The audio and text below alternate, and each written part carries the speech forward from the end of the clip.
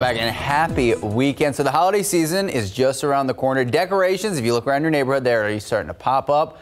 They're beautiful and they're fun, but putting them up can be a little risky. It definitely can. In today's Ask Angie segment, we're taking a closer look at some of the best ways to keep your home safe during the holiday season.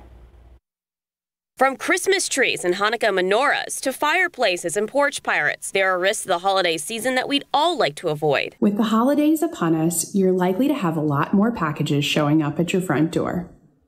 If you haven't already done so, consider installing motion detecting lights and/or a security system.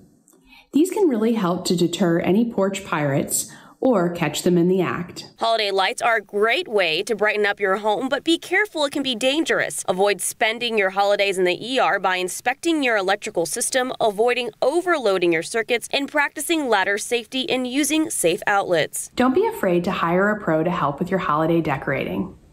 Hanging lights on your roof can be dangerous, and leaving it to an expert could be smart. You'll also save yourself some time.